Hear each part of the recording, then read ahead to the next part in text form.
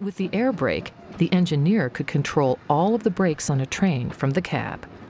This would allow for longer trains, carrying more people and more goods. The United States was really moving westward, and industrialization was taking place. They had the need to move a lot more freight and people. With the Westinghouse air brakes, the trains could become longer and heavier. At that time, George was traveling the country soliciting orders for his railway devices and had many opportunities to present his thoughts on air brakes to railway officials. He said that none of those approached appeared to have faith in the idea. Well, George Westinghouse was so sure that he would be successful with the Westinghouse air brakes that he invested all his money, and also his good friend Ralph Baggaley invested money, and he built a full set of brakes for a locomotive and 4 cars. The first air brake apparatus was shown in a Pittsburgh machine shop in 1868. It then came time to install it on a full-size train to test it in a real-world demonstration. Railroad officials were invited, and the first air brake trial became legendary. And they all boarded the 4 passenger cars. George Westinghouse was riding in the locomotive that morning with the engineer Dan Tate. This trial was to go to Steubenville, Ohio, and return a total of 80 miles. Upon emerging from the tunnel, they came face to face with 2 horses and a wagon standing on the tracks. The horses kind of panicked. A wheel got stuck, the wagon overturned, the horses fell down, the drayman fell down, and Dan Tate applied the Westinghouse air brakes for the very first time. And they skidded up the track. And George Westinghouse, they say, was very, very concerned as they skidded up the track. And fortunately, they stopped 4 feet short of running over that wagon, those 2 horses and the drayman. Now, they say everyone in the back got knocked to the floor. They got banged into each other. They got jostled quite a bit. The highest level superintendent of the Steubenville and Panhandle Railroad put his arms in the air and he said, "Gentlemen, we've just seen the greatest demonstration of this Westinghouse air brake system we're ever going to see. I think we should just back her up to Grants Hill and call it a day."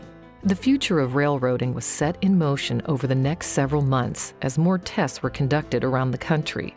Railway officials were impressed, resulting in immediate orders of air brake equipment.